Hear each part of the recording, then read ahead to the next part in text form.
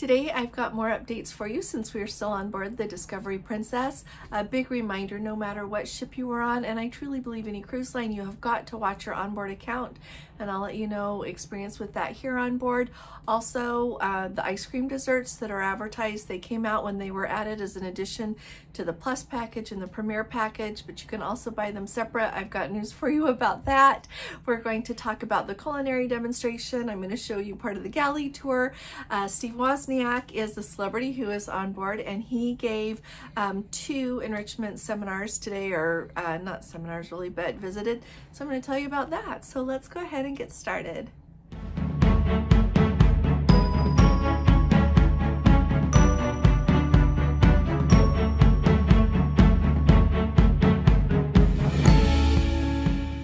Hi there, this is Allison with Let's Go Travel Tips.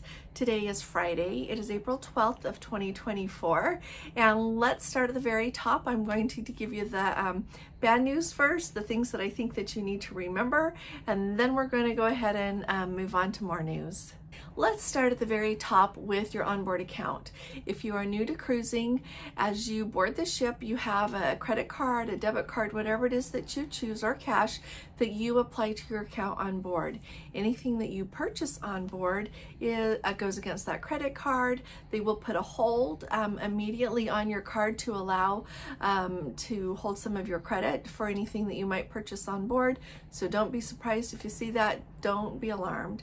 But anyway, so as you're on board, everything that you buy while you're on board the ship, whether it's a drink if you don't have a package, whether it's an excursion, if you buy something at the shops, no matter if you go in the casino and do anything there, you can use the casino either with cash or with your card, putting that out there. But otherwise, everything just shows up on your shipboard account, and you can review that anytime that you want to, just to see where things stand, and I highly recommend that. And I very highly recommend don't wait until the last day of the cruise. So let me highlight a couple of things. First of all, on our account, there were a couple of errors. And first of all, Gordon and I both put in the same credit card number into the app to prepare to board the ship. However, every time we get on board a ship, we have to put our accounts together. And the reason for that is, even though they're going to charge to the same account, if one of us ends up with a credit and the other one ends up owing something, then we don't get a refund on one and then be charged for the other one. The really interesting thing to me, though, is we brought on board some gift cards that were gifts to us and applied them to the account. Gordon is the one that took them down. They were my gift cards to me, but he's the one that took them down, and so they put them against his charges. So he ended up with a negative charge, and then mine was going to be, owe money. Here's the thing you need to know about gift cards, though. If you apply gift cards to your account on board and you don't use it all up, they're going to put that money back on the gift card again. They're not going to mail you a check for it. It is going to be returned to those gift cards. So we didn't want that money returned to the gift cards. We wanted it applied against my charges. So make sure that they combine your accounts if you're traveling with someone that you want your account to be combined. All right, if you don't want your account combined, then don't. But if you're traveling together and you expect for your charges to be settled together, you're going to have to go talk to them about it. Another thing that we noticed is when you get on board the ship with Princess, if you're elite, you get a 10% discount on the excursions. They don't process that as you book your excursions. When you buy your excursions ahead of time, you pay for them with your credit card at full price, and then once you get on board, they will credit you for that 10%, that extra money for each excursion. Well, this is Gordon's first cruise as being elite, and so my credit was showing up, but his wasn't. So he had to go ask for that. Another thing that happened with ours is there were random bar charges. When we boarded the ship, we went ahead and upgraded to the soda package. So that package covers your mocktails, your soda, your smoothies, and your fruit juices. Not the fruit juices at the juice bar. That's a different thing, okay? But anyway, so that's what's covered, and we upgraded to that. So there shouldn't have been any bar charges on the card, and so we had to have those removed as well. So make sure that you keep an eye. On this cruise, I am seeing something new for someone in our group. I'm having a really hard time getting it taken off. We're going back to guest services again this evening. They got a charge on their shipboard account, $100 for upgrading the Plus package. Now with this Eclipse cruise, it came out long enough ago and people booked long enough ago that it was before we had that change to the Plus package. The Plus package was $50 and then it was changed to $60. Not only did the price increase, but what was included in the package increased. But people who had booked at that $50 rate had the option if they wanted to pay the extra $10. And I'm going to say Princess should have grandfathered them in. That was a very poor move. But anyway, it's caused a lot of confusion among people with that not happening. So anyway, they were back with the $50 plan and didn't need the extra charge. Well, here we are 2 days before the cruise ends. Yesterday, it shows up on their shipboard account, $100 for upgrading, because it's $10 a day. We've got a 10-day cruise here, so they each got $100. And so I'm trying to get this taken off because neither one of them okayed upgrading to that Plus package. So really watch closely for that. And hopefully we're getting close to the end of cruises that were booked at the $50 Plus package rate. So hopefully that problem's going to go away. But I want you to know about it so that you can keep your eye out for charges like that on your account if you didn't okay it. If you did okay it, then that's great. No problem. Don't worry about it. Just let it go.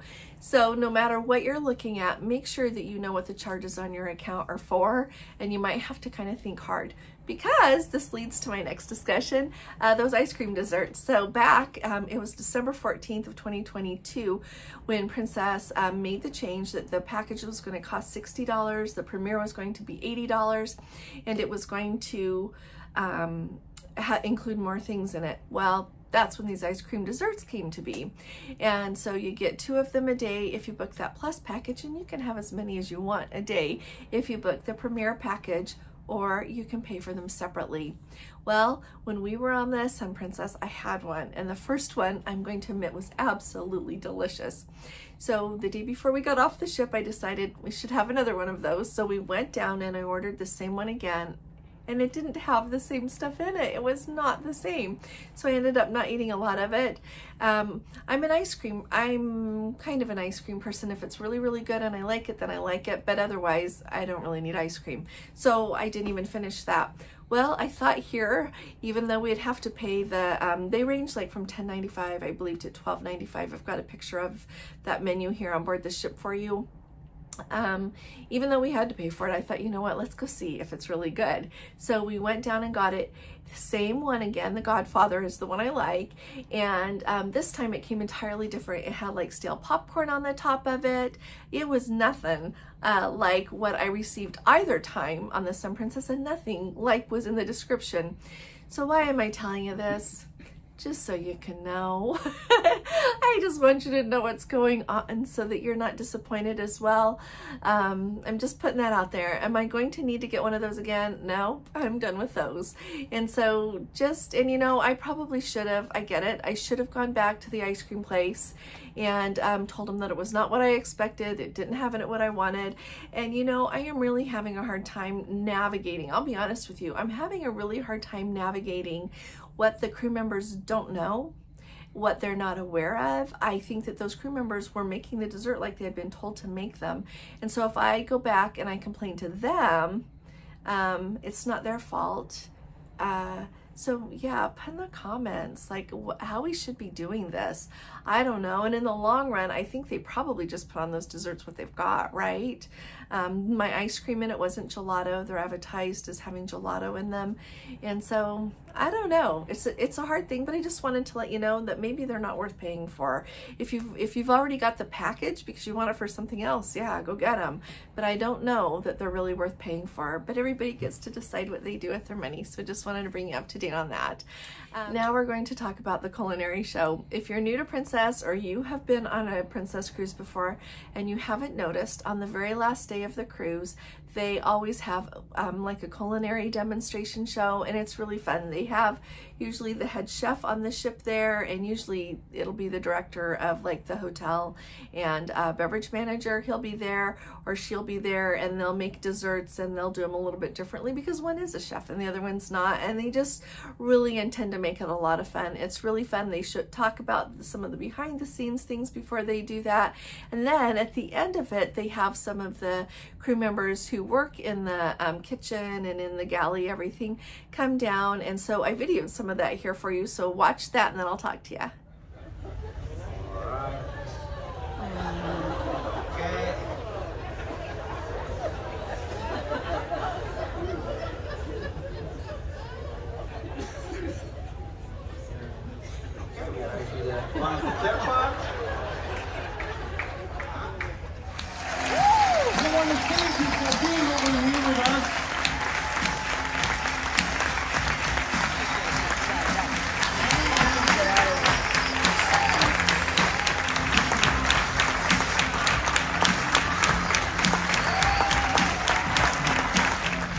Sorry to steal your daughter.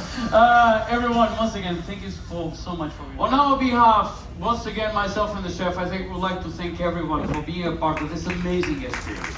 So after that portion, they took us, anyone who wanted to go could go on their galley tour. So we got to walk through the galley, see some of the crew members making the actual lunch. They had, we got to see the pictures up. I'm gonna let you see this footage here, but pay attention because they show the different areas where food is made. Like we didn't get to tour the whole thing, but we got to go through part.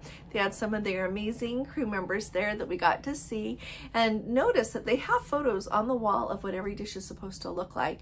We got to see that on the tour we got to do on the Sun Princess, and it was Rudy Soderman who came up with that idea. And the idea is that everyone is supposed to look at the picture of how that dish is supposed to look before they take it out and serve it to the guests. So I thought that was nice. So take a look here at the galley on the beautiful Discovery Princess. All right, here on your right side you see this is a bar which belongs to the Skyway, Danilo. So from here we pick up all the drinks during the opening hours and the lunch and dinner time. On the right side here you see also some pictures with all the dishes that we serve during the dinner time. So this everyone will be aware about the presentation of the food, which is very important actually. Yeah? That's in all the restaurants? Or? Yes, all three Danilos has the same menu during the dinner time. Yeah?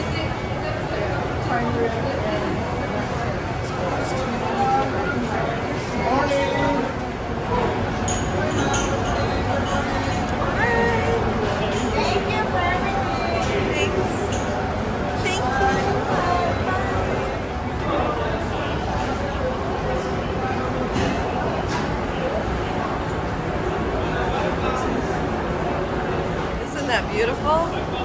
But just this huge meal. Yep. Amazing.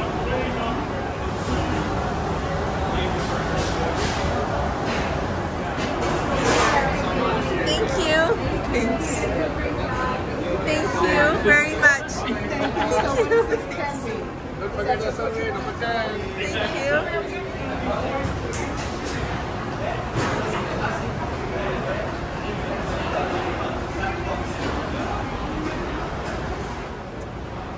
Thank you. I think that these are such fun things to attend. You might want to do that. And it's really nice that we're far enough away from COVID now that they have started doing those tours again.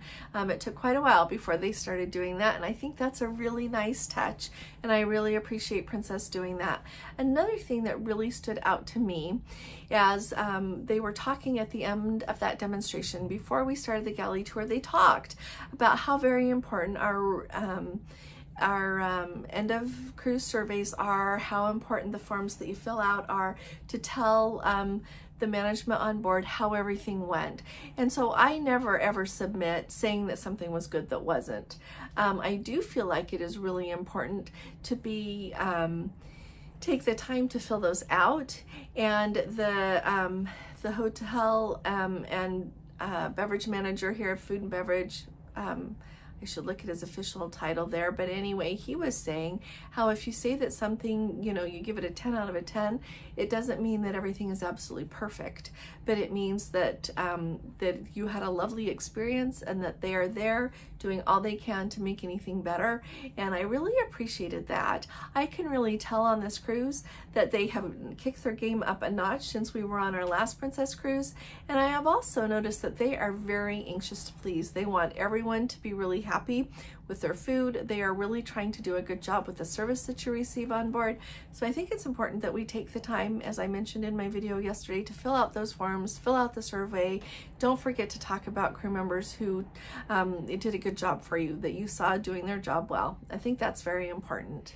So during the course of this cruise, I have had a few people comment, and I can't remember if it's on a video or on Facebook, asking if I knew who the celebrity was on board, and I didn't. And then the other day I got to talk with Eric with Exploring with Eric, and he knew who it was. It's Steve Wozniak, the co-founder of Apple.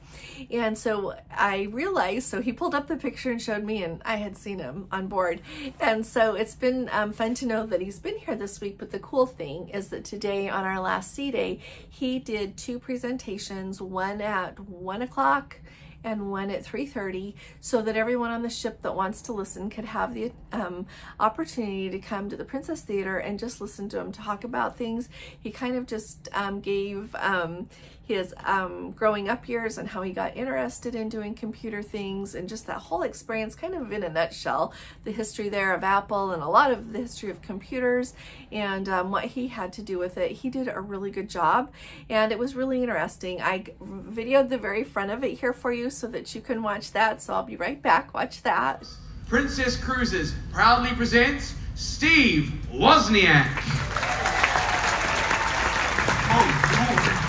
Look who it is. Steve Wozniak? I think it is. The great and powerful Woz. One of the co-founders of Apple Computer. He and Steve Jobs turned it into... I know who he is. I watched Dancing with the Stars. Steve Wozniak, best known as the co-founder of Apple Computer along with Steve Jobs. But it was the Woz alone who built the first personal computer, the Apple I, and later the Apple II, the device that launched the personal computer revolution.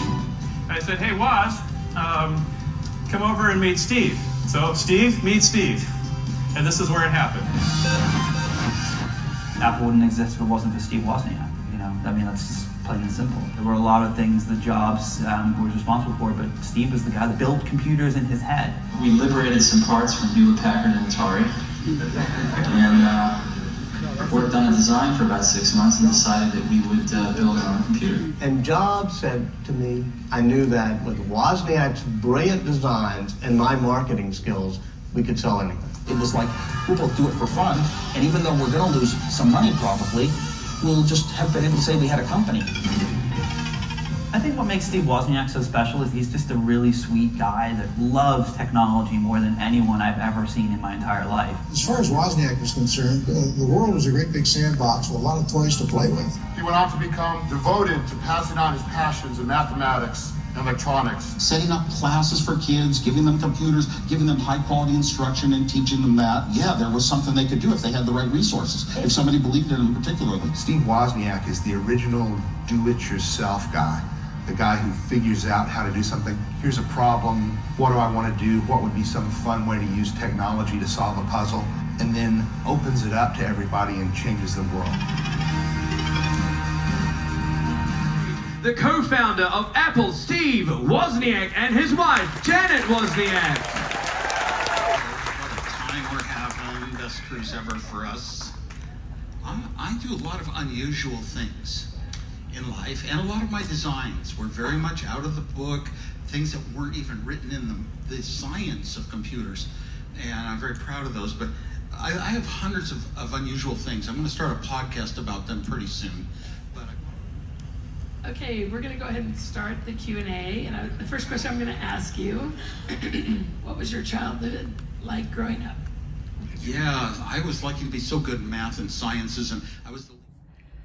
Alrighty, so that was the opening, and then they just had like a question and answer thing. His wife was there with him, and she asked, she's in charge of the questions, and then he would talk about things.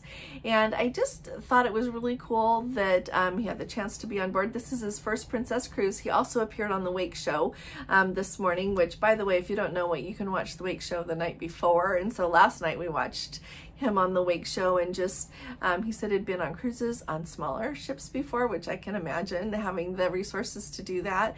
Been on a lot of those kind of cruises, and this was his first one on Princess. Commented how big the ship is, but said he had had a really nice time. And so I just wanted to share that with you. It was really interesting, and it's fun to hear something from someone firsthand who lived something that you've seen a lot written about, you've seen movies made about. It's really nice to hear firsthand from things, and a really nice overview. So let me know if you would like to go to something like that. If you haven't subscribed to our channel yet, will you please hit that subscribe button? We need to have you with us. Like I've said before, together we have so much more influence than we do just separately, and we also have a lot more fun together. Also, if you appreciate my updates, please give this video a thumbs up, because that really helps us out as well. So thank you very much. This leads me to a quick discussion here. I wanted to remind everyone, and this is a good reminder to me too, when you are on board a cruise ship, really take the time to read through the schedule of events, because we can get really busy with being on a cruise. By the time you do everything that you like to do in your day, and you seek out the things that you know you love, like people that love trivia, or people that thoroughly enjoy going to the dance classes, or people that just specifically enjoy the enrichment, really take a look at the schedule of events, the pad or whatever it's called on the ship that you're on, or on another cruise line they call them other things. Really read through it so that you don't miss anything that is important. Today at 1 o'clock, Gordon could go to the thing that Steve Wozniak did, and I was waiting to get my laptop out of the cabin while the room steward was busy in the cabin, so I didn't go because I needed to do something. And so I popped in for a while at 3:30 with one of our Let's Go family members that is in our group. And so just really take the time to see everything out there, and maybe go see some things that you don't know. I love computers. I use computers, and I love my phone, but I didn't really know as much as I probably should have known about the history of everything to do with that. So it was really a good enrichment experience for me too. So put in the comments, what are some of your favorite onboard activities? I would really like to hear about that. Let me know why you like them. So I would say that my favorite ones of all probably are definitely enrichment. I thoroughly enjoy those, but it's always fun to go to a line dance class. It's always fun to go hear trivia. I don't usually participate in trivia, but I love to go listen to people. It's fun to hear the funny answers some of them give. It's amazing how much trivia some people know. It's just really cool. So thanks for being here with me today. I will see you here again tomorrow, and I'll be talking to you all again really soon. You all take really good care. God bless you. Love you. Bye-bye.